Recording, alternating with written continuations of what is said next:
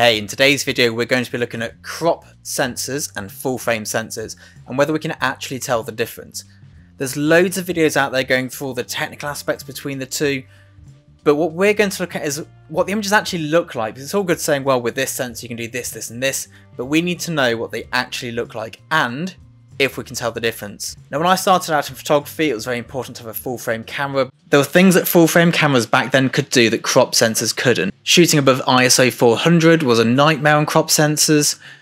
Any sort of autofocus and speed just wasn't built into the crop sensor cameras. There was also a problem with build quality in that the crop sensor cameras were built as a much more consumer level product.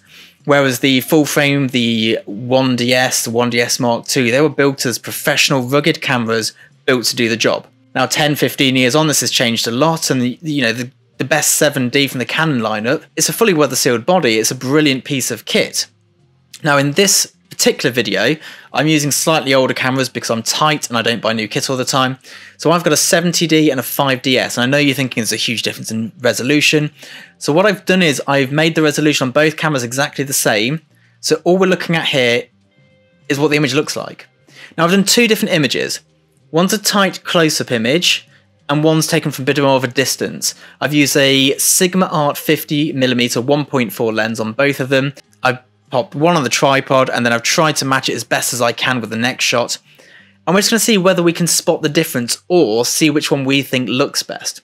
And I'm also going to describe the differences as I see them. So to get this shot here on the screen, I've got 100 ISO, f10, and I'm shooting on the Sigma Art 50mm 1.4. I've got the light coming in from the left at a 45-degree angle, and it's coming through about a 120cm softbox with a 500-watt light. So the first shot we have here is the wider shot of the two. I say wider not in terms of the lens being wider, but more in terms of how much we're getting into the frame. So I've got my lovely cheese plant standing on my painter stool, which I got for a bargain of £2 at a charity shop. They thought I was mental buying it, but I really like it. So, off the bat, there's a slight difference in composition. I can't actually tell you which camera's which because I didn't realise that when I went into Lightroom that it stripped that data when I re-exported them. Anyway, I worked it out at the end and I'll let you know. So, I think the image on the left looks better. It has more depth to it. In my opinion, I'm probably going to prove myself to have no idea what I'm talking about with cameras when I find out which one's which. So let's zoom in here and look at the detail. Now, this is the same lens, the same light. The only thing that changes is the sensor. I've also put in the same white balance, and I've shot raw and then just exported it as a JPEG. So there's been no processing, no color profiles have been applied. This is just what the camera sees. I think the greens on the left are better. I think the tonality is slightly higher on the left. The gradation is slightly better. And there's slightly more detail in there, and I'm scrolling through because I've probably misfocused on one of them, but I do think the shot on the left does have more detail to it. For me, I would say that the full frame sensor is the camera on the left. I've just done a quick check and I was right, this is the full frame camera. But I think what's worth noting is, if you're not looking at them side by side, this image is plenty good enough. Yes, it's a little bit hot on the plant pot, but a scrim could fix that. And the price difference in these two cameras is £1,600 or nearly $2,000, I think. I'm not very good at converting. I'm probably going to find out doing it completely wrong with the conversions. But it's a big price gap when you could just pop a scrim down to soften the light a little bit. And I think with the same lens on them, it's really hard to tell the difference. Now, this is from a distance. I wouldn't expect to see much of a difference here, but where I would expect to see a big difference is in these shots here. And these are taken much closer. So this is again the 50mm Sigma Art lens, which is a really affordable prime lens for the quality that you get. It's not affordable in terms of let's go buy it right now. It's actually quite expensive, as are all photography things, but it's affordable in the grand scheme of lenses. Now, right off the bat, I think the right hand side is the full frame, simply because it's got a bit more of a 3D look to it. I feel like the grapes at the back are thrown further out of focus, and I'm not going to go into why that happens yet because that's a video all on its own, but I do think there's a slight more depth to the right hand side image. Now, I shoot medium format quite often, and this compared to this is a very different, the two, crop sensor and full frame, very slight different in depth. Put a 645 body on there, and the difference in depth is huge compared to full frame. I'm going to make a video as well about how to buy affordable medium format, because I think for £3,000 or $3,500, rather than a 5D Mark IV, you should buy a used Phase 1 if you're shooting in a studio or you're shooting still life or something where you're always lighting it, because you do get a much nicer image. So looking at the grapes.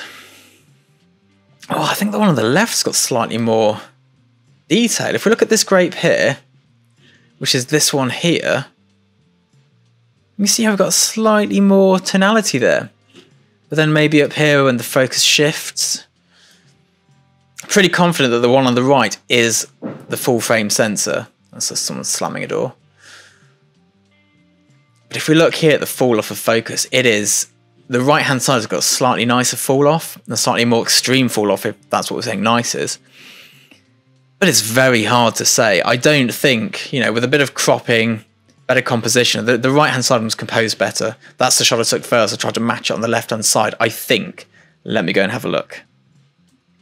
Data, and this one here is the crop sensor, and this one here is the full frame. Now, I don't think I've done the shot justice with my composition, and I also don't think, I mean, these aren't award-winning shots, they're just quick example shots, not edited, just the nearest light to me. I've also lit it from, I can see a windows coming into play here. Anyway, that's irrelevant. What is relevant, though, is that the difference is minuscule.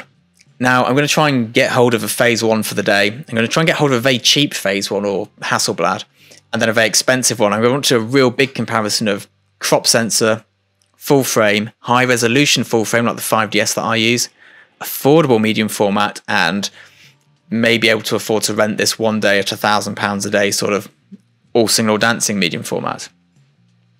And I think it'll be really interesting to see where the difference is, because I really don't believe there's a great difference between an entry-level DSLR and a full-frame DSLR. But I do think there's a massive difference between a second-hand, oh, I got a text message, a second-hand Phase 1 and a top-of-the-line DSLR.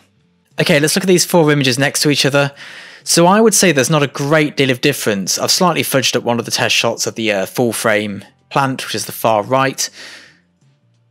But generally speaking, they are pretty much the same. There's more depth to a full frame sensor, but if you've ever shot with medium format, you'll realize how minute the difference between these two sensors actually is.